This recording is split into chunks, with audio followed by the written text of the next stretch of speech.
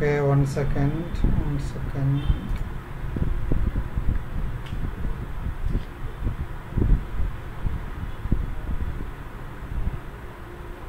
Streaming എന്തോ ഒരു ചെറിയ പ്രശ്നം. ഓക്കെ, ശരിയായി.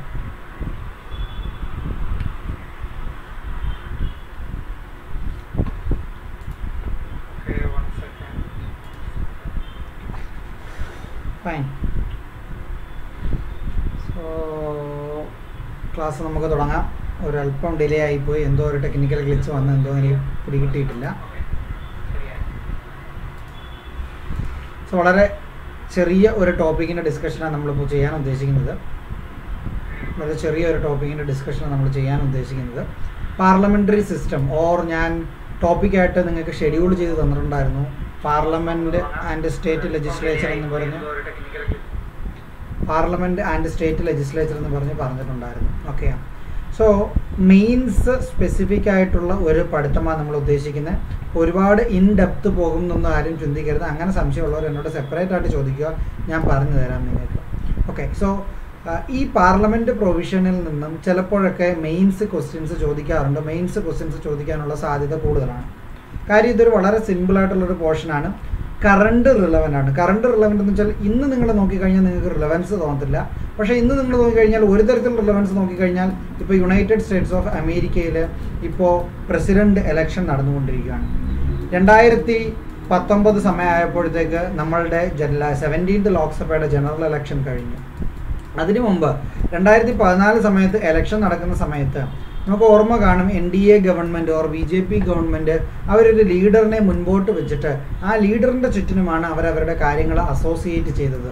സോ ഇതെന്ന് പറയുന്നത് ആക്ച്വലി ഒരു തരം സിംഗിൾ പേഴ്സണിനെ പ്രപ്പോസ് ചെയ്തുകൊണ്ടുള്ള ഒരു സിംഗിൾ പേഴ്സണിന് എറൗണ്ടായിട്ട് ഓർ ലൈക്ക് ഇന്നൊക്കെ നമ്മൾ യുണൈറ്റഡ് സ്റ്റേറ്റ്സ് ഓഫ് അമേരിക്കയിൽ കാണുന്നത് പോലെ ഒരു പേഴ്സണിന് ചുറ്റും ഉള്ള ഒരു ഇലക്ഷൻ സിനറിയോ ആണ് നടന്നത്. സോ ആ സമയത്ത് പ്രസിഡൻഷ്യൽ ഇലക്ഷൻ ടൈപ്പായി മാറുന്നു Indian election system rather than പോളിസിയോ മാനിഫെസ്റ്റോയോ അല്ലെങ്കിൽ ഒരു പാർട്ടിയുടെ തണലോ എന്നതിലുപരി ഒരു പേഴ്സണിന് എറൗണ്ട് വീണ്ടും നമ്മളുടെ പൊളിറ്റിക്സ് ചുറ്റി തിരിയാൻ തുടങ്ങി. നിങ്ങൾക്ക് ഓർമ്മ കാണും, നമ്മളുടെ കേരളത്തിൽ നിന്നും ശശി തരൂരിനെ ഒരു പ്രൈം മിനിസ്റ്റർ കാൻഡിഡേറ്റ് ആയിട്ട് കൊണ്ടുവരണം എന്നും പറഞ്ഞ് പല കോർണറിൽ നിന്നും ആക്ച്വലി കോൺഗ്രസിൻ്റെ മുകളിൽ ഒരു തരം പ്രഷർ ഉണ്ടായിരുന്നു. ആ സമയത്ത് ശശി തരൂർ പറഞ്ഞതാണ് ഇന്ത്യൻ എലക്ഷൻ സിസ്റ്റം എന്ന് പറയുന്നത് ഇപ്പോൾ പാർലമെൻ്ററി സിസ്റ്റത്തിൽ നിന്നും പ്രസിഡൻഷ്യൽ സിസ്റ്റത്തിൻ്റെ സ്റ്റൈലിലോട്ട് മാറിക്കൊണ്ടിരിക്കുക.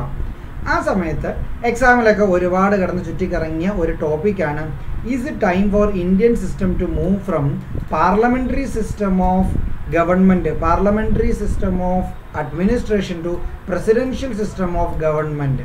അങ്ങനെ ഒരു ചോദ്യം വന്നിട്ടുണ്ടായിരുന്നു. സോ ആ കോണ്ടെക്സ്റ്റിലാണ് നിങ്ങൾക്ക് ഈ പാർലമെൻറ്റിനെ കുറിച്ചും ഈ പാർലമെൻ്ററി സിസ്റ്റത്തിനെ കുറിച്ചും എന്തുകൊണ്ടാണ് ഇന്ത്യൻ പാർലമെൻ്ററി സിസ്റ്റം അഡോപ്റ്റ് ചെയ്തതുകൊണ്ടും ഇത് ഇപ്പം എന്തെങ്കിലും ഇഷ്യൂസ് നമ്മൾ ഫേസ് ചെയ്യുന്നുണ്ടോ, ഇതിൽ നിന്ന് നമ്മളൊരു പുതിയ ഒരു സിസ്റ്റത്തിലോട്ട് നമ്മൾ മാറണമോ എന്ന രീതിയിൽ നിങ്ങൾ ചിന്തിക്കണമെങ്കിൽ ആ ഒരു കോണ്ടെക്സ്റ്റ് നിങ്ങൾ ഓർത്തിരുന്നോണം. ഇന്നും നിങ്ങൾക്കറിയാം നമ്മളുടെ പാർട്ടി നമ്മളുടെ പൊളിറ്റിക്സ് ഓഫ് ഇന്ത്യ എന്ന് പറയുന്നത് ഒരു പാർട്ടി എന്നതിലുപരി ഒരു വ്യക്തിയിൽ കേന്ദ്രീകരിച്ചിട്ടുള്ള അവസ്ഥയായി ഇന്ന്. സോ ഈ ഒരു തരം പ്രവണത കാണുന്നത് ഇത് മുമ്പും ഇന്ത്യയിൽ ഉണ്ടായിട്ടില്ല എന്നല്ല പറയുന്നത്. പക്ഷേ 1990s ശേഷം നമുക്ക് കോയലിഷൻ പൊളിറ്റിക്സിലായിരുന്നു കൂടുതൽ, ഓർ ഒരു പാർട്ടി ഗ്രൂപ്പ് ഓഫ് പാർട്ടി അങ്ങനെ ആയിരുന്നു. അവർക്കൊരു ലീഡറിനെ ഒന്നും കാണിക്കാൻ വേണ്ടി ഇല്ലായിരുന്നു.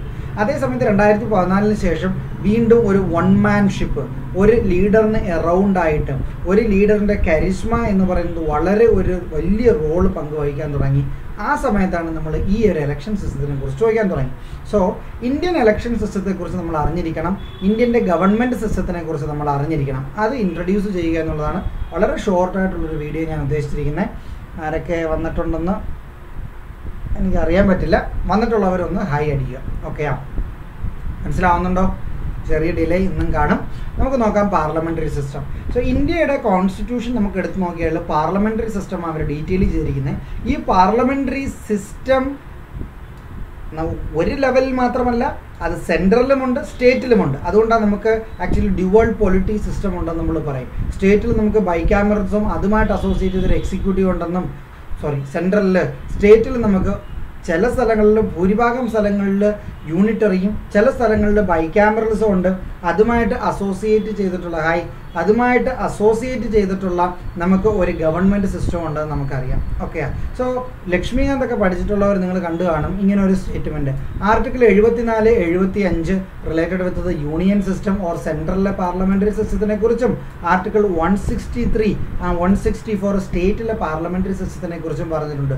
സോ ഇന്ത്യൻ കോൺസ്റ്റിറ്റ്യൂഷൻ നമുക്ക് ഡിവൈസ് ചെയ്യുന്നത് ഈ ടൈപ്പ് സിസ്റ്റമാണ്, പാർലമെൻ്ററി സിസ്റ്റം ഓഫ് ഗവൺമെൻറ് ആണ്. സോ പാർലമെൻറ്റ് എന്ന് പറയുമ്പോൾ നിങ്ങൾ പെട്ടെന്ന് ചിന്തിക്കും നമുക്ക് യൂണിയൻ ലെവലിലെ സിസ്റ്റത്തെ കുറിച്ചാണ്. അതിനെക്കുറിച്ച് മാത്രമല്ല സ്റ്റേറ്റ് ലെവലിനെ കുറിച്ചും കൂടെ ചേർത്താണ് നമ്മൾ പറയുന്നത് നമുക്ക് പാർലമെൻ്ററി സിസ്റ്റം ഓഫ് ഗവൺമെൻറ് ഉള്ളതാണ്.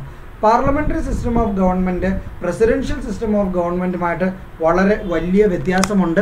അതിന് ഓരോ സിസ്റ്റത്തിനും അതിൻ്റേതായ അഡ്വാൻറ്റേജുകളുമുണ്ട്, അതിൻ്റേതായ ഡിസഡ്വാൻറ്റേജുകളുമുണ്ട്. ഓക്കെ, സോ കോൺസ്റ്റിറ്റ്യൂഷനകത്ത് ആർട്ടിക്കിളാണ് ഞാൻ എടുത്തു കൊടുത്തിരിക്കുന്നത് 74ഉം 75ഉം. സിമിലർ ഡിറ്റോ പ്രൊവിഷൻ നിങ്ങൾക്ക് ആർട്ടിക്കിൾ 163ലും 64ലും കാണാൻ പറ്റും. അപ്പോൾ നിങ്ങൾ ചോദിക്കും പാർലമെൻറ്റ് എന്ന് പറയുന്ന പ്രൊവിഷൻ കൊടുത്തിരിക്കുന്നത് 74, 75 പിന്നെ എന്തുകൊണ്ടാണ് നമ്മൾ എപ്പോഴും പറയുന്നത് Indian parliamentary system or Indian constitution parliamentary system നമുക്ക് തന്നിരിക്കുന്നത് എന്നത് എന്തുകൊണ്ടാണ് നമ്മൾ ആർട്ടിക്കിൾ 74ഉം 75ഉം പറയുന്നത് instead of starting from article 79 onwards? 79 തൊട്ട് നമുക്കറിയാം പാർലമെൻറ്റിനെ കുറിച്ചും പാർലമെൻറ്റിൽ ആരെല്ലാം ഉണ്ടെന്നും പാർലമെൻറ്റിൽ ഏതെല്ലാം ഹൗസസ് ഉണ്ടെന്നും അതിൻ്റെ മെമ്പർഷിപ്പിനെ കുറിച്ചൊക്കെ ഡീറ്റെയിൽ കൊടുത്തിരിക്കുന്ന അവിടാണ്. പക്ഷേ നമ്മൾ ജനറലി പറയുന്നത് പാർലമെൻ്ററി സിസ്റ്റം 74, 75 എന്താണ് നമുക്ക് നോക്കാം. സോ ആർട്ടിക്കിൾ 74 വേണ്ടുന്ന കണ്ടന്റ് ഞാൻ ഇവിടെ എഴുതിയിട്ടുണ്ട്. സോ ആർട്ടിക്കിൾ 74 പറയുന്നത് പ്രസിഡന്റിനെ എയ്ഡ് ആൻഡ് അഡ്വൈസ് ചെയ്യാൻ ഒരു കൗൺസിൽ ഓഫ് മിനിസ്റ്റർ ഉണ്ടെന്നാണ് പറയുന്നത്. Council of minister headed by prime minister. There shall be a council of minister with the prime minister at the head to aid and advise the president who shall in exercise of his function act in accordance with such an advice. So article 74 പറയുന്നത് president എന്ന് പറയുന്ന executive head, president എന്ന് പറയുന്ന പാർലമെന്റിന്റെ part and parcel ഇതിനെ advice ചെയ്യാൻ ഒരു council of ministry ഉണ്ട് headed by the prime minister. നമുക്കറിയാം പ്രസിഡന്റിന് ഒരുപാട് ഫങ്ഷൻസ് ഉണ്ട്, പവേഴ്സ് ഉണ്ട്, ഡ്യൂട്ടീസ് ഉണ്ട്. ഈ ഫങ്ഷൻസും പവേഴ്സും നമ്മൾ ഡിഫറൻറ്റ് ഹെഡിൽ പഠിച്ചിട്ടുണ്ട്. നമ്മൾ പഠിച്ചിട്ടുണ്ട് എക്സിക്യൂട്ടീവ് പവേഴ്സ്, നമ്മൾ പഠിച്ചിട്ടുണ്ട് legislative powers, financial powers, judicial powers, etcetera. Here നമ്മൾ പറയുന്നത് ലെജിസ്ലേറ്റീവ് ആൻഡ് എക്സിക്യൂട്ടീവ് ആണ്. സോ പ്രസിഡന്റിൻ്റെ ഫങ്ഷൻ പ്രസിഡന്റ് പെർഫോം ചെയ്യുമ്പോൾ പ്രസിഡന്റിന് ഈ കൗൺസിൽ ഓഫ് മിനിസ്ട്രിയുടെ അഡ്വൈസ് ഫോളോ ചെയ്യേണ്ടതായിട്ടുണ്ട്. അതാണ് ഈ ആർട്ടിക്കിൾ 74 പറഞ്ഞിരിക്കുന്നത്. ഫോർ എക്സാമ്പിൾ ആയിട്ട് പറയുകയാണെങ്കിൽ സ്പെസിഫിക് ലെജിസ്ലേച്ചറുമായിട്ട് ബന്ധപ്പെട്ട് പറയുകയാണെങ്കിൽ പാർലമെൻ്ററി സിസ്റ്റത്തിൻ്റെ ഒരു യുണീക്ക് ഫീച്ചർ നമ്മൾ താഴോട്ട് പോകുമ്പോൾ കാണും. പാർലമെൻ്ററി സിസ്റ്റത്തിൽ എക്സിക്യൂട്ടീവിന് ലെജിസ്ലേച്ചർ, അതായത് അവർ റെപ്രസെൻറ്റ് ചെയ്തിരിക്കുന്ന ഹൗസിനെ ഡിസോൾവ് ചെയ്യാനുള്ള ഒരു പവർ കാണും. സെയിം ആണ് ആർട്ടിക്കിൾ 74 കണ്ടാൽ നിങ്ങൾക്ക് മനസ്സിലാവും. പ്രസിഡന്റിനെ അഡ്വൈസ് ചെയ്യുന്ന ആരാ? Prime minister and the council of ministry ആണ്. പ്രസിഡന്റിന് സമോൺ ചെയ്യാൻ പറ്റും ഹൗസ്, പ്രസിഡന്റിനെ പ്രൊറോഗ് ചെയ്യാൻ പറ്റും ഹൗസ്, പ്രസിഡന്റിനെ ഡിസോൾവ് ചെയ്യാൻ പറ്റും ഹൗസ് ഡിസോൾവ് ചെയ്യുമ്പോൾ പ്രസിഡന്റിന് അഡ്വൈസ് കൊടുക്കുന്ന ആരാ? Prime minister. Usually every 5 years normal tenure ഉണ്ട്, ഓട്ടോമാറ്റിക്കായിട്ട് തീരും. അത് അല്ല എങ്കിൽ ഇപ്പോൾ ഏതെങ്കിലും മെജോറിറ്റി ക്രൈസിസോ ഇഷ്യൂസോ വരുന്നെങ്കിൽ പ്രസിഡന്റിന് തന്നെ വേണമെങ്കിൽ ഡിസോൾവ് ചെയ്യാം. അത് കോൺസ്റ്റിറ്റ്യൂഷണൽ ഡിസ്ക്രിഷണറി പവർ അല്ല, സിറ്റുവേഷണൽ ഡിസ്ക്രിഷണറി പവറാണ്. അതർ ദാൻ ദാറ്റാണ് ഞാൻ ഈ പറയുന്നത്. ഓക്കെ, ആർട്ടിക്കിൾ 75 എന്തോന്ന് നോക്കാം. Other provisions as to the ministers. Prime Minister shall be appointed by the President and other ministers shall be appointed by the President on the advice of the Prime Minister. ഇതെന്ന് പറയുന്നത് പ്രസിഡന്റിൻ്റെ ഒരു executive പവറാണ്. Article 75 parliamentary സിസ്റ്റമായിട്ട് ബന്ധപ്പെട്ടുള്ളതെന്ന് വെച്ചാൽ ഇതാണ് ബന്ധപ്പെട്ടുള്ളത്. The council of ministers shall be collectively responsible to the house of people or നമ്മളുടെ ministry എന്ന് പറയുന്നത് house of the people, ലോക്സഭയ്ക്ക് responsible ആണ്. റെസ്പോൺസിബിൾ എന്താണെന്ന് വെച്ചാൽ അവർക്ക് ഉത്തരം കൊടുക്കണം. ഇപ്പോൾ കോൺഫിഡൻസ് ഓഫ് ദ ഹൗസ് അവർക്ക് നഷ്ടപ്പെടുവാണെങ്കിൽ slowly automatically they will loose there ministry. ഓക്കെയാ. So article 74, 75 നിങ്ങൾക്ക് മനസ്സിലായി കാണും. 74ഉം 75ഉം പാർലമെൻ്ററി സിസ്റ്റമായിട്ട് അസോസിയേറ്റ് ചെയ്തിരിക്കുന്നത് എങ്ങനെയാണെന്ന്. പാർലമെൻറ്റിൻ്റെ സ്ട്രക്ചറും കാര്യങ്ങളും അല്ല ചോദിച്ചിരിക്കുന്നത്. അത് ചാപ്റ്റർ 2ലാണ് വരുന്നത്, ചാപ്റ്റർ 1ലല്ല വരുന്നത്. ഓക്കെയാ. പാർട്ട് 5ൻ്റെ ചാപ്റ്റർ 2ലാണ് വരുന്നത് പാർലമെൻറ്റുമായിട്ട് ബന്ധപ്പെട്ട പ്രൊവിഷൻ. ഇനി നമ്മുടെ ഈ പാർലമെൻ്ററി സിസ്റ്റം, ഒരു പാർലമെൻ്ററി സിസ്റ്റത്തിന് എന്തെല്ലാം ഫീച്ചേഴ്സാണ് ഉള്ളതെന്ന് നോക്കിക്കഴിഞ്ഞാൽ ഒരു ജനറലായിട്ട് ഇത്രയും ഫീച്ചേഴ്സാണ് കൊടുത്തിരിക്കുന്നത് ലക്ഷ്മികാന്തിൽ. നിങ്ങളെല്ലാം വായിച്ച് കാണുമെന്ന് വിശ്വസിക്കുന്നത്. ഇതിൻ്റെ ഒരു വളരെ ഒരു രത്ന ചുരുക്കം ഞാൻ പറഞ്ഞ് മുന്നോട്ട് പോകാം. ഞാൻ ഒരുപാടൊന്നും എക്സ്പ്ലെയിൻ ചെയ്യാൻ ഉദ്ദേശിക്കുന്നില്ല. സോ ഒരു പാർലമെൻ്ററി സിസ്റ്റത്തിന് എപ്പോഴും ഒരു റിയൽ എക്സിക്യൂട്ടീവും കാണും, നോമിനൽ എക്സിക്യൂട്ടീവും കാണും. നോമിനൽ എക്സിക്യൂട്ടീവ് എന്ന് പറയുന്നത് നമ്മുടെ by statute or by constitution D ജൂറെ executive ഹെഡാണ് ഈ നോമിനൽ എന്ന് പറയുന്നത്.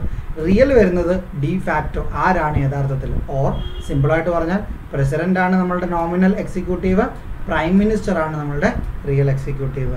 അതാണ് ഒന്നാമത്തെ പോയിന്റ്. എപ്പോഴും ഒരു പാർലമെൻ്ററി സിസ്റ്റം, നമ്മൾ യു കെയുടെ സിസ്റ്റം എടുത്ത് നോക്ക്, U കെക്കുമുണ്ട് prime minister, U കെക്കുമുണ്ട് crown there. പക്ഷേ നമ്മൾ റിപ്പബ്ലിക് ആയതുകൊണ്ട് നമുക്കൊരു എലക്റ്റഡ് പേഴ്സൺ ആയിരിക്കും നമ്മളുടെ nominal executive. ഓക്കെയാ. Second one, majority party rule. Democracy എന്ന് പറയുന്നത് എപ്പോഴും മെജോറിറ്റി ഓർ പീപ്പിൾസ് റൂളാണ്. പീപ്പിൾ എന്ന് പറഞ്ഞാൽ എല്ലാവർക്കും കയറി റൂൾ ചെയ്യാൻ പറ്റത്തില്ല, അന്നേരം എന്തോ ചെയ്യും, മെജോറിറ്റി റൂൾ തന്നെയാണ്.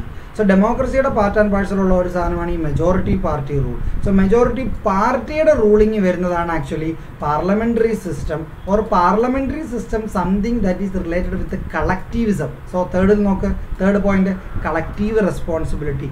കളക്റ്റീവ്ലി ഒരു ഗ്രൂപ്പ് ഉള്ളതാണ് ആക്ച്വലി ഈ പാർലമെൻ്ററി സിസ്റ്റം എന്ന് പറയുന്നത്. അതേസമയത്ത് പ്രസിഡൻഷ്യൽ സിസ്റ്റം നമുക്ക് എടുത്ത് നോക്കിയാൽ നമുക്കറിയാം അവിടെ ഈ റെസ്പോൺസിബിലിറ്റി ഇല്ല. കമ്പാരിസൺ അറ്റ് എൻഡ് എഴുതിയിട്ടുണ്ട്. അവിടെ ഈ റെസ്പോൺസിബിലിറ്റി ഇല്ല. അവിടെ ഒരു മെജോറിറ്റി പാർട്ടി അല്ല റൂൾ ചെയ്യുന്നത്. അവിടെ പ്രസിഡൻഷ്യൽ എലക്ഷൻ സിസ്റ്റത്തിലൂടെ പ്രസിഡന്റ് എലക്ട് ആയിട്ടുണ്ട്. ഈ പ്രസിഡന്റിനെ കൺട്രോൾ ചെയ്യാൻ പറ്റും വേണമെങ്കിൽ ലെജിസ്ലേച്ചറിന്. അത് ഡയറക്റ്റ് കൺട്രോൾ അല്ല ചെയ്യുന്നത് നമ്മളുടെ സിസ്റ്റത്തിലെ പോലെ, അതൊരു ഇൻഡയറക്റ്റ് കൺട്രോളാണ്. ഫോർ എക്സാമ്പിൾ അവർ ഉണ്ടാക്കുന്ന ലോസ്, അവരുണ്ടാക്കുന്ന റൂൾസ്, അവർ കൊണ്ടുവന്ന റെസ്ട്രിക്ഷൻസ്, ഇതെല്ലാം എക്സിക്യൂട്ടീവിന് ഫോളോ ചെയ്തേ പറ്റൂ. ഓക്കെയാ. പക്ഷേ ഇവിടുത്തെ കാര്യം നമ്മുടെ പാർലമെൻ്ററി സിസ്റ്റത്തിൽ എങ്ങനെ, നമ്മുടെ പാർലമെൻ്ററി സിസ്റ്റത്തിൽ ഈ എക്സിക്യൂട്ടീവ് തന്നെ പാർട്ടിസിപ്പേറ്റ് ചെയ്യും ഇവിടെ rule മേക്കിങ്ങിൽ. ഓക്കെയാ. Now come back here. So features of the parliamentary system: nominal and the real executive, majority party rule, collective responsibilities, part and parcel of that. Political homogeneity. So political homogeneity ആണ് അവർ ruling സിസ്റ്റത്തിൽ വരുന്നത്. Political homogeneity നേരത്തെ ഉണ്ടായിരുന്നു, അത് ഇപ്പോഴുണ്ട്. In between കുറച്ച് നാൾ നമുക്കില്ലായിരുന്നു. Political homogeneity എന്ന് പറയുന്നത് ഈ ruling party or ruling system എന്ന് പറയുന്നത് അവർ ഏകദേശം ഒന്ന് ആണെന്ന് അർത്ഥം. പക്ഷേ കൊയലിഷൻ സിസ്റ്റത്തിൽ നമുക്കറിയാം, കൊയലിഷൻ സിസ്റ്റത്തിൽ അവർ പവർ കിട്ടാൻ വേണ്ടി പല അംബ്രല ഗ്രൂപ്പുകൾ ടുഗദർ വന്ന് അവരെന്തൊക്കെയോ അങ്ങ് ഫോം ചെയ്യും. കുറച്ച് നാൾ അവരൊരു പവർ കണ്ടിന്യൂ ചെയ്യും, പിന്നെ ആ ഗവൺമെൻറ് ക്രംബിൾ ആവും. ഓക്കെയാ. സോ പൊളിറ്റിക്കൽ ഹോമോജിനിറ്റി ഒരു പാർലമെൻ്ററി സിസ്റ്റത്തിൽ പറയുന്നതിൻ്റെ അർത്ഥം മെജോറിറ്റി പാർട്ടിയാണ് റൂൾ ചെയ്യുന്നതിൻ്റെ അർത്ഥത്തിലാണ് അവർ പറയുന്നത് പൊളിറ്റിക്കൽ ഹോമോജിനിറ്റി എന്ന് പറയുന്നത്. നമുക്ക് തന്നെ അറിയാം ഈ മിനിസ്ട്രിയുടെ കാര്യം. So prime minister പറയുന്നയാളെയാണ് president appoint ചെയ്യുന്നത് ആസ് എ മിനിസ്റ്ററായിട്ട്. ഏത് സമയത്ത് വേണമെങ്കിലും പ്രൈം മിനിസ്റ്റർ അഡ്വൈസ് ചെയ്താൽ പ്രസിഡന്റിന് ഒരു മിനിസ്റ്ററിനെ റിമൂവ് ചെയ്യുകയും ചെയ്യാം. അതായത് ഒരു പർട്ടിക്കുലർ മിനിസ്റ്ററിന് കളക്റ്റീവ് റെസ്പോൺസിബിലിറ്റി എന്ന അർത്ഥത്തിൽ അത് പറയുന്നത് ഒരു പർട്ടിക്കുലർ മിനിസ്റ്ററിന് ഈ ഒരു ഗ്രൂപ്പിൽ ഹോമോജിനിറ്റി കണ്ടിന്യൂ ചെയ്യാൻ പറ്റുന്നെങ്കിൽ അവർ വിഡ്രോ ചെയ്യണം, ദേ നീഡ്സ് ടു മൂവ് ഔട്ട്. വളരെ റീസെൻ്റ് ആയിട്ട് നിങ്ങൾക്ക് ഓർമ്മ കാണും, ശിവസേന യൂണിയൻ ലെവലിൽ NDAയിൽ നിന്നും പുൾ ഔട്ട് ചെയ്ത് നിങ്ങൾക്ക് ഓർമ്മ കാണും. സോ പൊളിറ്റിക്കൽ ഹോമോജിനിറ്റി മെയിൻറ്റെയിൻ ചെയ്യാൻ പറ്റുന്നെങ്കിൽ you need to move out. Then double membership. So double membership എന്ന് പറഞ്ഞാൽ നേരത്തെ പറഞ്ഞ കാര്യമാണ്. അതായത് ലെജിസ്ലേറ്റീവിലും എക്സിക്യൂട്ടീവിലും അവർ മെമ്പർഷിപ്പ് ഒരേ സമയം പൊസസ് ചെയ്യുന്നു എന്നുള്ളതാണ് ഈ പാർലമെൻ്ററി സിസ്റ്റത്തിൻ്റെ പ്രത്യേകത എന്ന് പറയുന്നത്. Leadership of the prime minister. Prime മിനിസ്റ്ററിൻ്റെ leadership എന്ന് പറയുന്നത് വളരെ ഇമ്പോർട്ടൻ്റ് ആണ്. ക്യാബിനറ്റിൻ്റെ ലീഡർഷിപ്പ് എന്ന് പറയുന്നത് വളരെ ഇമ്പോർട്ടൻ്റ് ആണ്. ഡിസൊല്യൂഷൻ ഓഫ് ദ ലോക്സഭ, ഞാൻ നേരത്തെ പറഞ്ഞ പോയിന്റ്. എക്സിക്യൂട്ടീവിന് അവരുടെ റെപ്രസെൻറ്റേറ്റീവ് ബോഡി ആയിട്ടുള്ള lower house or house of the പീപ്പിളിനെ or Lok Sabha എന്ന് പറയുന്നത് ഡിസോൾവ് ചെയ്യാനുള്ള പവർ കാണും. പ്രസിഡന്റ് എന്ന് പറയുന്നത് executive ഹെഡാണെന്ന് നമുക്കറിയത്തില്ലേ? Yes or no? Yes. Next, what are the merits of the parliamentary system? What are the demerits of the parliamentary system? See here, parliamentary system, presidential സിസ്റ്റത്തിനകത്ത് നമ്മൾ comparison ആയിട്ട് എഴുതിയിട്ടുണ്ട്. ഇത് നോക്കുന്നതായിരിക്കും കുറച്ചുകൂടെ easy. So what are the merits of the parliamentary system?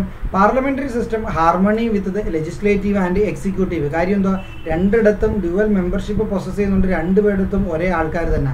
അവർ തമ്മിൽ അപ്പോൾ ഒരു മത്സരത്തിൻ്റെ കാര്യമൊന്നും വരുന്നില്ല. ഓക്കെയാ. പക്ഷേ അതേ സമയത്ത് പ്രസിഡൻഷ്യൽ സിസ്റ്റത്തിനകത്ത് കോൺഫ്ലിക്റ്റ് ഉണ്ട്. കാര്യം ലെജിസ്ലേച്ചർ എന്ന് പറയുന്നത് ഡിഫറൻ്റ് ആണ്, എക്സിക്യൂട്ടീവ് എന്ന് പറയുന്നത് ഡിഫറൻ്റ് ആണ്. Doctrine of separation of power full ആയിട്ട് അവിടെ ഉണ്ട് doctrine of separation of power. So doctrine of separation of power ഉണ്ടായതുകൊണ്ട് ഈ പ്രസിഡന്റിന് തോന്നിയ രീതിയിൽ ആക്ട് ചെയ്യാൻ ശ്രമിക്കും. അതേ സമയത്ത് ഇവിടെ നമുക്ക് മോർ ഓഫ് റെസ്പോൺസിബിൾ ഗവൺമെന്റ് ആണ്, ഇവിടെ നോൺ റെസ്പോൺസിബിൾ ഗവൺമെന്റ് ആണ്. എക്സിക്യൂട്ടീവ് ലെജിസ്ലേച്ചറിന് റെസ്പോൺസിബിൾ അല്ല. അപ്പോൾ നിങ്ങൾ ഒരിക്കലും വിചാരിക്കരുത് എക്സിക്യൂട്ടീവിന് തോന്നുന്ന എല്ലാം ചെയ്യാൻ പറ്റുമെന്ന് വിചാരിക്കരുത്. അങ്ങനല്ല, നമ്മുടെ ഈ റെസ്പോൺസിബിലിറ്റിയുടെ അണ്ടറിലാണ് പറയുന്നത്. അതായത് നമുക്കറിയാം ഒരു നോൺ കോൺഫിഡൻസ് മോഷൻ ചുമ്മാ ഒന്ന് മൂവ് ചെയ്താൽ മതി എക്സിക്യൂട്ടീവിനെ റിമൂവ് ചെയ്യാൻ പറ്റും നമ്മളുടെ സിസ്റ്റത്തിൽ. അവിടെ അങ്ങനെ പറ്റത്തില്ല. കാര്യം അവിടെ ഒരു പ്രസിഡന്റ് എന്ന് പറയുന്ന പോസ്റ്റിലിരിക്കുന്ന ആളെ റിമൂവ് ചെയ്യാനുള്ള ഇംപീച്ച്മെന്റ് പ്രോസസ്സ് ചെയ്യണം. അവിടെ വളരെ റീസെൻ്റ് ആയിട്ട് ട്രംപിനെതിരെ അവർ മൂവ് ചെയ്ത് നോക്കി നടന്നില്ല. ഇവിടെ സിമ്പിൾ മെജോറിറ്റി, അതായത് ഹൗസിലുള്ള ടോട്ടൽ നമ്പർ ഓഫ് മെമ്പേഴ്സ് എടുത്താൽ അതിലെ മെജോറിറ്റി മെയിൻറ്റെയിൻ ചെയ്യാൻ പറ്റത്തില്ലെങ്കിൽ തന്നെ ആ എക്സിക്യൂട്ടീവ് ഫാൾ ചെയ്യാനുള്ള ചാൻസാണ് ഇവിടെ കൂടുതൽ. പ്രിവെൻസ് ഡെസ്പോട്ടിസം, അതായത് എക്സിക്യൂട്ടീവിന് തോന്നുന്ന രീതിയിലൊന്നും ആക്ട് ചെയ്യാൻ പറ്റത്തില്ല. എപ്പോഴും ക്വസ്റ്റ്യൻ ചെയ്യാൻ ലെജിസ്ലേച്ചർ ഉണ്ട് അവിടെ. ഇവിടെ നമ്മൾ കണ്ടു സിമിലർ ട്രംപിൻ്റെ സിറ്റുവേഷൻ നിങ്ങൾ എടുത്താൽ മതി. ട്രംപിന് തോന്നുന്നതൊക്കെ ചെയ്യാൻ പറ്റും. കാര്യം എക്സിക്യൂട്ടീവിന് അവിടെ doctrine of separation of power ഉള്ളത് കൊണ്ടാണ്. അതിന് ഗുണവും ഉണ്ട് ദോഷവും ഉണ്ട്. മനസ്സിലാവുന്നു? So merits of parliamentary system നിങ്ങൾ എടുത്ത് നോക്കിയാൽ harmony between legislative and executive, A responsible government is there, it prevents ഡെസ്പോട്ടീവ് system, it has wider representation, it has more representation from different corners, different areas. So അവരുടെ wider representation എന്ന് വെച്ചാൽ എന്തുവാ, ആ wider റെപ്രസെൻറ്റേഷനിലുള്ള ആൾക്കാരാണ് actually they are going to legislate for them. അതായത് നമ്മളുടെ ലെജിസ്ലേച്ചറിൽ SC ST reservation ഉണ്ട്. So ഇവിടെ നിന്നും ഒരു ഗ്രൂപ്പ് ഓഫ് ആൾക്കാർ ഇവിടെ നിന്നും ഈ ലെജിസ്ലേച്ചറിൽ നിന്നുമാണ് എക്സിക്യൂട്ടീവിലോട്ട് പോകുന്നത്. ഓർ നമുക്ക് പറയാൻ പറ്റും നമ്മൾ വോട്ട് ചെയ്ത ആൾ മിനിസ്റ്ററായി എന്ന് പറയാൻ പറ്റും. ആ connection people to their rulers, people to their electors, അവരുടെ എലക്റ്റഡ് കാൻഡിഡേറ്റ്സുമായിട്ടുള്ള ആ കണക്ഷൻ കൂടുതലായിരിക്കും. ആ വൈഡർ റെപ്രസെൻറ്റേഷൻ കാണും. അവരെ എലക്ട് ചെയ്ത് വരുന്ന ആൾക്കാർ അവിടെ കാണുന്നു എന്ന രീതിയിൽ ഒരു വൈഡർ റെപ്രസെൻറ്റേഷൻ കാണും. What are the demerits of parliamentary system? നമ്മൾ ഫോളോ ചെയ്യുന്ന പാർലമെന്ററി സിസ്റ്റത്തിന് മെറിറ്റ്സ് മാത്രമേ ഉള്ളൂ, ഡീമെറിറ്റ്സ് ഉണ്ടോ? ഉണ്ട്. കാരണം അൺസ്റ്റേബിൾ ഗവൺമെന്റ് ആണ്. നമ്മൾ ഈ പറഞ്ഞില്ല റെസ്പോൺസിബിൾ ഗവൺമെന്റ്, അതിൻ്റെ ഒരു അനദർ സൈഡാണ് ഈ അൺസ്റ്റേബിൾ ഗവൺമെന്റ് എന്ന് പറയുന്നത്. എപ്പം അവർക്ക് ആ ഹൗസിൽ മെജോറിറ്റി നഷ്ടപ്പെടുന്നോ പോകും. റീസെൻ്റ് ആയിട്ട് മധ്യപ്രദേശിലെ issue നടന്നുകൊണ്ടിരിക്കുന്നല്ലേ Kamal Nath government, unstable government. കാര്യം എന്താ, മിനിസ്ട്രി എന്ന് പറയുന്നത് അവർക്ക് ലെജിസ്ലേച്ചറിൽ മെജോറിറ്റി മെയിൻറ്റെയിൻ ചെയ്യാൻ പറ്റുന്ന സമയത്ത് മാത്രമേ ആ മിനിസ്ട്രിക്ക് കണ്ടിന്യൂ ചെയ്യാൻ പറ്റൂ. അതാണ് ഈ അൺസ്റ്റേബിൾ ഗവൺമെൻറ് എന്ന് പറയുന്നത്. നോ കണ്ടിന്യൂറ്റി ഓഫ് പോളിസീസിൻ്റെ കണ്ടിന്യൂസ് ഉണ്ടാവണമെന്നില്ല. അതേസമയത്ത് എക്സിക്യൂട്ടീവിൻ്റെ കാര്യത്തിൽ പോളിസീസിൻ്റെ കണ്ടിന്യൂസ് ഉണ്ടാകും. ഇപ്പോഴത്തെ മോഡി ഗവൺമെൻറ്റിൻ്റെ കാര്യം എടുത്താൽ നിങ്ങൾക്ക് മനസ്സിലാവും. പ്ലാനിംഗ് കമ്മീഷനെ റീപ്ലേസ് ചെയ്ത് നീതി ആയോഗ് വന്നത്. So there may not be continuity of policies against the separation of power. നമ്മൾ കഴിഞ്ഞ ക്ലാസ്സുകളിൽ പഠിച്ചിട്ടുണ്ടായിരുന്നു doctrine of separation of power. ലെജിസ്ലേച്ചറും എക്സിക്യൂട്ടീവും ജുഡീഷ്യറിയും മൂന്ന് ഏരിയയിൽ നിന്ന് അവരുടേതായ കാര്യങ്ങൾ ചെയ്യണം. അതാണ് ഒരു പെർഫെക്റ്റ് സിസ്റ്റം. പെർഫെക്റ്റ് സിസ്റ്റത്തിൽ ഒരു നേഷൻ സ്റ്റേറ്റിലെ ഓർഗൻസ് തമ്മിൽ പവർ വ്യത്യാസം ഉണ്ടായിരിക്കണം. പവർ തമ്മിലൊരു ബോർഡർ കാണണം. അവരുടെ ക്രോസ് ഇൻ്റർഫറൻസ് വരാൻ പാടില്ല. പക്ഷേ ഒരു പാർലമെൻ്ററി സിസ്റ്റം എന്ന് പറയുന്നത് doctrine of separation of പവറിലല്ല our believe ചെയ്യുന്നത്. പാർലമെൻ്ററി സിസ്റ്റത്തിൻ്റെ ഒരു ഇന്നേറ്റ് നേച്ചർ എന്ന് പറയുന്നത് ഡോക്ട്രിൻ ഓഫ് ഇൻ്റർഫറൻസ് ആണ്. സോ ഈ ഡിഫറെൻറ്റ് ഓർഗൻസ് തമ്മിൽ ഇൻ്റർഫറൻസ് ചെയ്യും. അവർ ഒരുമിച്ച് നിൽക്കണം. എന്നാലേ ഈ റെസ്പോൺസിബിൾ ഓർ ഈ കൺട്രോൾ നമുക്ക് മെയിൻറ്റെയിൻ ചെയ്യാൻ പറ്റും. അതിൻ്റെ വേറൊരു സൈഡാണ്. So it is against separation of power, government by the അമച്വേഴ്സ്. കാര്യം എന്താ, ഇവിടെ കൗൺസിൽ ഓഫ് മിനിസ്ട്രി ഗവൺമെൻറ്റിനെ സെലക്ട് ചെയ്യുമ്പോൾ ആ മിനിസ്ട്രിക്ക് ആ പ്രൈം മിനിസ്റ്ററിനുള്ള ചോയ്സ് എന്ന് പറയുന്നത് ഇവിടെ എലക്ട് ചെയ്തിരിക്കുന്ന 550 ലോക്സഭാ മെമ്പേഴ്സിൽ നിന്നോ ഇവിടെയുള്ള 250 രാജ്യസഭാ മെമ്പേഴ്സിൽ നിന്നോ ഈ ഒരു ഗ്രൂപ്പിൽ നിന്ന് മാത്രമേ പുള്ളിക്കാരൻ ആക്ച്വലി കൗൺസിൽ ഓഫ് മിനിസ്റ്റേഴ്സിനെ സെലക്ട് ചെയ്യാൻ പറ്റൂ. അവരൊക്കെ എക്സ്പേർട്ട് ആവണം എന്നില്ല, അവർക്ക് പ്രോപ്പറായിട്ട് എഡ്യൂക്കേഷൻ വേണം എന്നില്ല. കാര്യം എഡ്യൂക്കേഷൻ എന്ന് പറയുന്നൊരു ക്വാളിഫിക്കേഷൻ അല്ല നമുക്കിതുവരെ. ഓക്കെയാ? സോ ഏത് തരത്തിലുള്ള ആൾക്കാരും ആവാം. കണ്ട ചെമ്മാനയും ചെരുപ്പ് കുത്തിയും ആരുമാകാം ആക്ച്വലി. അതായി പറയുന്നതിൻ്റെ അർത്ഥം ഗവൺമെൻറ് ഓഫ് അമച്വേഴ്സ് എന്ന് പറയുന്നതിൻ്റെ അർത്ഥം. ഓക്കെയാ? അതേസമയത്ത് ഒരു പ്രസിഡൻഷ്യൽ സിസ്റ്റത്തിൻ്റെ പ്രസിഡന്റിന് ആരെ വേണമെങ്കിലും അപ്പോയിൻറ്റ് ചെയ്യാം, എക്സ്പേർട്ടിനെ. കാര്യം പ്രസിഡന്റിന് ഒരിക്കലും വന്ന് ലെജിസ്ലേച്ചറിനെ ബോധിപ്പിക്കേണ്ട കാര്യമില്ല. ഞാൻ ഇന്ന ആളെ അപ്പോയിൻറ്റ് ചെയ്യുന്നു എന്ന് പറഞ്ഞ് പെർമിഷൻ എടുക്കേണ്ട കാര്യമില്ല. Doctrine of separation of power.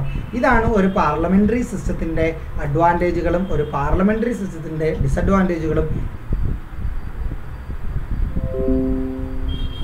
Okay.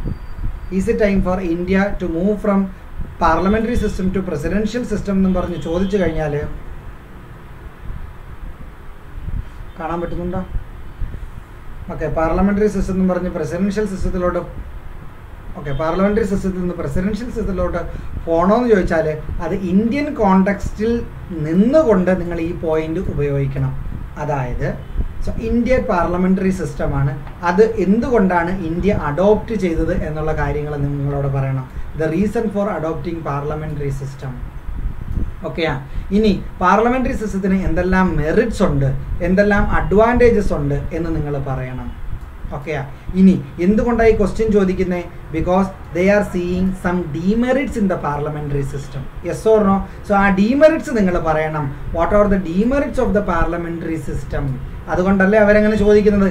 ഇനി ഒരിക്കലും നമ്മൾ ഈ സിസ്റ്റത്തിൽ നിന്ന് ഇങ്ങോട്ട് പോകുന്നു എന്ന രീതിയിൽ ഒരു സ്റ്റാൻഡൊന്നും എടുക്കരുത്. അതേ സമയത്ത് നിങ്ങൾക്ക് പറയാം, പ്രസിഡൻഷ്യൽ സിസ്റ്റത്തിലെ ചില മെറിറ്റ്സുകളെ നമുക്ക് അഡോപ്റ്റ് ചെയ്യാൻ പറ്റിക്കഴിഞ്ഞാൽ it is better no rather than the changing the system fully. So എപ്പോഴും പ്രോഗ്രസ് ആണ് ബെറ്റർ അതർ ദാൻ റെവല്യൂഷണറി ആയിട്ട് ഒരു സിസ്റ്റത്തിനെ മൊത്തം റീപ്ലേസ് ചെയ്യുന്നതിനേക്കാൾ. മനസ്സിലാവുന്നോ നിങ്ങൾക്ക്? സോ പോയിന്റ്സ് സെയിം ആണ്. ക്വസ്റ്റ്യൻ പല രീതിയിൽ ചോദിക്കാം. ആ ക്വസ്റ്റ്യൻ ചോദിക്കുന്നതിനനുസരിച്ച് നിങ്ങൾ ആൻസറിനെ ഫ്രെയിം ചെയ്യണം, എന്നാലേ നിങ്ങൾക്ക് മാർക്ക് കിട്ടൂ. അപ്പോൾ അതേ സമയത്ത് ഈ ഒരു ചോദ്യം ചോദിക്കുമ്പോൾ നിങ്ങളിങ്ങനെ ഒരു ബോക്സ് വരച്ച് വെച്ചാൽ നിങ്ങൾക്ക് മാർക്ക് കിട്ടില്ല. Because you are as A student, as an aspirant, U failed to connect the question and the answer keywords. നിങ്ങൾക്കറിയാം ആൻസർ കീവേഡ്സ്, പക്ഷെ നിങ്ങൾക്ക് കണക്ട് ചെയ്യാൻ വയ്യാതായി പോകും. ഓക്കെ ആണോ? മനസ്സിലാവുന്നോ നിങ്ങൾക്ക്? സോ ഇത് നിങ്ങൾ വായിച്ച് നോക്കുക. ഇത് വളരെ ജനറൽ ആയിട്ടുള്ള കുറച്ച് പോയിന്റുകളാണ്. എന്തെങ്കിലും സംശയം ഉണ്ടെങ്കിൽ ചോദിക്കുക. അത് എങ്ങനെയാണ് നിങ്ങളുടെ ഈ ആൻസറുകൾ റീഫ്രെയിം ചെയ്യേണ്ടതെന്ന് ഞാൻ പറഞ്ഞു. ഓക്കെ, ഞാൻ ബിലീവ് ചെയ്യുന്നത് നിങ്ങൾ ഈ മെയിൻസ് ക്ലാസ്സിനെ കാണുന്നവർ അറ്റ്ലീസ്റ്റ് കുറച്ചൊക്കെ പ്രിലിംസിനൊക്കെ പഠിച്ചിട്ടുള്ളവരും കുറച്ചൊക്കെ പ്രിപ്പയർ ചെയ്തിട്ടുള്ളതും UPSC കേസിനൊക്കെ പ്രിപ്പയർ ചെയ്തിട്ടുള്ളവരാണ് എന്നൊരു ഉദ്ദേശത്തിലാണ് ഞാൻ ഈ പോയിന്റ് ഇങ്ങനെ കടന്നു പോയത്. അല്ലാതെ each and every point explain ചെയ്യുകയല്ലായിരുന്നു എൻ്റെ ഉദ്ദേശം. ഓക്കെ ആണോ എല്ലാവരും? ക്ലാസ് കാണുന്നവരും ഓഫ്ലൈൻ കാണാൻ പോകുന്നവരും എല്ലാവരും ഓക്കെ ആണോ? Okay. So Indian parliament system നിങ്ങൾ അഗെയിൻ എടുത്ത് നോക്കിക്കഴിഞ്ഞാൽ നമുക്ക് പ്രസിഡൻ്റ് ഉണ്ട്, നമുക്ക് 2 ഹൗസ് ഉണ്ട്, രാജ്യസഭയുണ്ട്, ലോക്സഭയുണ്ട്. സോ രാജ്യസഭ, ലോക്സഭ, അവരുടെ മെമ്പേഴ്സ്, അവരുടെ കാര്യങ്ങളും എല്ലാം നോക്കി വെച്ചിരിക്കണം. കാരണം ആ പാർലമെൻറ്റ് റിലേറ്റഡ് ആയിട്ട് വേറെ നമുക്ക് ചോദ്യങ്ങൾ വരാം, വേറെ ചോദ്യങ്ങൾ എങ്ങനെയെല്ലാം വരാം. ഞാൻ കുറച്ച് 10 ക്വസ്റ്റ്യൻസ് ഇന്നൊരു അസൈൻമെൻ്റ് ആയിട്ട് ഷെയർ ചെയ്തിട്ടുണ്ട്, അത് നിങ്ങൾ നോക്കണം. അതല്ലാതെ എങ്ങനെയെല്ലാം ക്വസ്റ്റ്യൻ വരാം, എന്തുകൊണ്ട് ചോദ്യം വരാമെന്ന് ഞാൻ പറഞ്ഞുതരാം. ഇപ്പോൾ ജനറലായിട്ട് നിങ്ങൾക്ക് മനസ്സിലായല്ലോ, പാർലമെൻ്ററി സിസ്റ്റം, പ്രസിഡൻഷ്യൽ സിസ്റ്റം നിങ്ങൾക്ക് ചോദിക്കാൻ പറ്റും. അതുകൂടാതെ ചോദിക്കാൻ പറ്റുന്ന വേറൊരു ഹൈലൈറ്റഡ് ഏരിയ ആണ് പ്രൊപ്പോർഷണൽ റെപ്രസെൻറ്റേഷൻ എന്ന് പറയുന്നതും.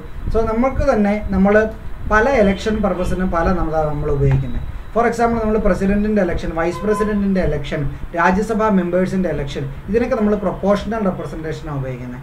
അതേ സമയത്ത് general election, direct election, people are participating ഇലക്ഷനകത്ത് first past the post എന്ന് പറയുന്ന മെത്തേഡാണ് നമ്മൾ ഉപയോഗിക്കുന്നത്. ഇതുമായിട്ട് ബന്ധപ്പെട്ടും കമ്പാരിസൺ വന്നിട്ട് ഒരുപാട് പ്രാവശ്യം ഒരു വർഷത്തിനൊക്കെ മുമ്പ് ഒരുപാട് ഹൈലൈറ്റ് ചെയ്തിരുന്ന സമയമാണ് is it time for us to move from first past the post system to the proportional representation. So ഇവിടെയും നിങ്ങൾ ഒരിക്കലും ഒരു സിസ്റ്റം മാറ്റി മറ്റേ സിസ്റ്റം വെക്കുന്നതിനെ കുറിച്ച് പറയുന്നതിലുപരി നിങ്ങൾ ചെയ്യേണ്ടത് എന്താണെന്ന് വെച്ചാൽ നമ്മൾ ഫോളോ ചെയ്യുന്ന സിസ്റ്റം ഏതാണ്, എന്തുകൊണ്ട് നമ്മൾ ഈ സിസ്റ്റം ഫോളോ ചെയ്തു, എന്തൊക്കെയാണ് ഇതിൻ്റെ മെറിറ്റ്സ്, എന്തൊക്കെയാണ് ഇതിന് ദോഷം കാണുന്നത്, ആ ദോഷം ടാക്കിൾ ചെയ്യാനാണ് ആൾക്കാർ പറയുന്നത് പ്രൊപ്പോർഷണൽ റെപ്രസെൻറ്റേഷൻ. സോ എന്തൊക്കെയാണ് നിങ്ങളിവിടെ മെറിറ്റ്സ് കാണുന്നത്. സോ ആ മെറിറ്റ്സ് കണ്ടിട്ട് എന്തോ ചെയ്യും, നിങ്ങളുടെ കൺക്ലൂഷനായിട്ട് നിങ്ങൾ സജഷൻ കൊടുക്കുന്നത് ഇതിനകത്തുള്ള ഈ മെത്തേഡ്സ് എങ്ങനെ നമുക്ക് ഇവിടെ ഇൻകോർപ്പറേറ്റ് ചെയ്യാം, അങ്ങനെ നമുക്ക് എങ്ങനെ ഈ ഒരു മെത്തേഡിനെ നമുക്ക് ഇംപ്രൂവ് ചെയ്യാം. ദാറ്റ്സ് ഇറ്റ്, ആൻസർ തീർന്നു. മനസ്സിലാവുന്നോ? അതേ സമയത്ത് നിങ്ങൾ if you are just comparing proportional representation and the first past the post system, നിങ്ങളുടെ ആൻസർ ആയിട്ടില്ല, നിങ്ങൾക്ക് പോയിന്റ് അറിയാവുന്നേ ഉള്ളൂ. മനസ്സിലാവുന്നുണ്ടോ നിങ്ങൾക്ക്? സോ അതൊരു ക്വസ്റ്റ്യൻ ചോദിക്കാം. രണ്ടാമത്തെ ചോദ്യം ചോദിക്കാൻ പറ്റുന്നത് രാജ്യസഭയും ലോക്സഭയും തമ്മിലുള്ള കമ്പാരിസൺ ചോദിക്കാം, പർട്ടിക്കുലർ ബില്ല് വെച്ചുള്ള കമ്പാരിസൺ ചോദിക്കാം, ഡിഫറെൻറ്റ് ടൈപ്സ് ഓഫ് ബില്ല് ചോദിക്കാം. അങ്ങനെ ബന്ധപ്പെട്ട കുറച്ച് ക്വസ്റ്റ്യൻസ് ഞാൻ അസൈൻമെൻ്റ് ആയിട്ട് തന്നിട്ടുണ്ട്. സോ ഇതുപോലുള്ള ക്വസ്റ്റ്യൻസ് ഞാൻ അസൈൻമെൻ്റ് ആയിട്ട് തരും. സോ കൺസെപ്ച്വൽ ആയിട്ടുള്ള ക്വസ്റ്റ്യൻ അസൈൻമെൻ്റ് ആയിട്ട് തരുന്നതിന് മുമ്പ് ഞാനൊരു ഓറിയൻറ്റേഷൻ നിങ്ങൾക്ക് തരാൻ ഉദ്ദേശിച്ചതാണ്. എല്ലാവർക്കും മനസ്സിലായി, ഹെൽപ്ഫുൾ ആയെന്ന് വിശ്വസിക്കുന്നു. ഓക്കെയാ? സോ പാർലമെൻ്ററി സിസ്റ്റം ചോദിച്ചു കഴിഞ്ഞാൽ എഗെയിൻ വളരെ ശ്രദ്ധിച്ചോണം. ഒരിക്കലും പാർലമെൻറ്റിലോട്ട് ജമ്പ് ചെയ്ത് ലോക്സഭ രാജ്യസഭ കയറി എക്സ്പ്ലെയിൻ ചെയ്തുകൊണ്ടിരിക്കരുത്. അതും ഇതുമായിട്ട് യാതൊരു ബന്ധവുമില്ല. ഓക്കെ ആണോ എവരി വൺ? സോ കുറച്ച് ടെക്നിക്കൽ ഗ്ലിച്ചസ് ഒക്കെ ഉണ്ടായി. സ്റ്റാർട്ടിങ്ങിൽ ഒരു 10 മിനിറ്റ്സ് ലേറ്റായി, എന്തോ കണക്റ്റ് ആയില്ല, എന്താ ഇഷ്യൂ എന്ന് എനിക്കറിയില്ല. അതാണ് ഞാൻ പുതിയ ലിങ്ക് നിങ്ങൾക്ക് ഷെയർ ചെയ്തത്. ശ്രദ്ധിക്കുക. എന്തെങ്കിലും ഡൗട്ട് ഇന്നത്തെ ക്ലാസ്സിൽ വന്നിട്ടുണ്ടെങ്കിൽ നിങ്ങൾക്ക് കമൻറ്റിൽ ചോദിക്കാം, അല്ലെങ്കിൽ എന്നോട് അല്ലാതെ ടെലഗ്രാമിൽ അയച്ച് ചോദിക്കാം. 1-2 പേരുടെയൊക്കെ ആൻസർ കൂടെ കിട്ടി. ആ ആൻസർ ഞാൻ നോക്കുന്നതാണ്, നോക്കി പറയാം. ഓക്കെ. സോ നമ്മളുടെ ഫസ്റ്റ് ടെസ്റ്റിൻ്റെ ഡിസ്കഷൻ ഞാൻ മറ്റന്നാൾ കംപ്ലീറ്റ് ചെയ്യും. മൺഡേ നമ്മൾ ഈവനിങ് ഫുള്ള് കംപ്ലീറ്റ് ചെയ്യും. കീയും ഞാൻ അന്ന് ഡിസ്ട്രിബ്യൂട്ട് ചെയ്യാം. അത് കഴിഞ്ഞ് നമ്മൾ സെക്കൻഡ് ടെസ്റ്റ് സ്റ്റാർട്ട് ചെയ്യാം. സോ ഈ ഒരു ഗ്യാപ്പ് ഞാൻ കൊടുക്കുന്നത് എന്തിനാണെന്ന് വെച്ചാൽ നമ്മൾ പ്രിലിംസിൻ്റെ റിസൾട്ടിന് വേണ്ടി വെയിറ്റിങ്ങിന് ചെയ്യുന്നതിന് വേണ്ടിയാണ് നമ്മൾ ഈ ഗ്യാപ്പ് കൊടുക്കുന്നത്. സോ ടെസ്റ്റിൻ്റെ ഷെഡ്യൂളിൽ ഒരു റീഷെഡ്യൂളിങ് ഞാൻ ചെറുതായിട്ട് വരുത്തും. ഇൻ ബിറ്റ്വീൻ അസൈൻമെൻറ്റ്സ് തരും. സോ ആൾറെഡി ജോയിൻ ചെയ്തിട്ടുള്ള 13 പേര്, ആക്ച്വലി 12 പേര്. സോ ആൾറെഡി നിങ്ങൾ എന്തോ ചെയ്യേണ്ടതെന്ന് വെച്ചാൽ അസൈൻമെൻറ്റ് കറക്റ്റായിട്ട് എഴുതുക, ക്വസ്റ്റ്യൻ ആൻസർ കറക്റ്റായിട്ട് എഴുതുക, ഡൗട്ട് ഉണ്ടെങ്കിൽ ചോദിക്കുക, സിലബസിലെ പോർഷൻ അനുസരിച്ച് പഠിക്കുക. ഒരിക്കലും ഈ ക്വസ്റ്റ്യൻ മാത്രം പഠിക്കുക എന്നുള്ളതാണ് നിങ്ങളുടെ ഉദ്ദേശം. ആ സിലബസ് കവർ ചെയ്യുക. പ്രിലിംസിന് പ്രോപ്പറായിട്ട് സിലബസ് കവർ ചെയ്യാൻ പറ്റാഞ്ഞവർ മെയിൻസിന് വേണ്ടി പ്രോപ്പറായിട്ട് സിലബസ് കവർ ചെയ്യുക. ഇനി PSC അങ്ങനെ ചോദിച്ചില്ലെങ്കിലും എന്ത് ചെയ്യാം എന്ന രീതിയിൽ നമുക്ക് കുറച്ച് മെത്തേഡൊക്കെ ഉണ്ടാക്കി വെക്കാം. ആദ്യം സിലബസ് നമുക്കൊന്ന് തീർക്കാം. Okay. All the best. Good night.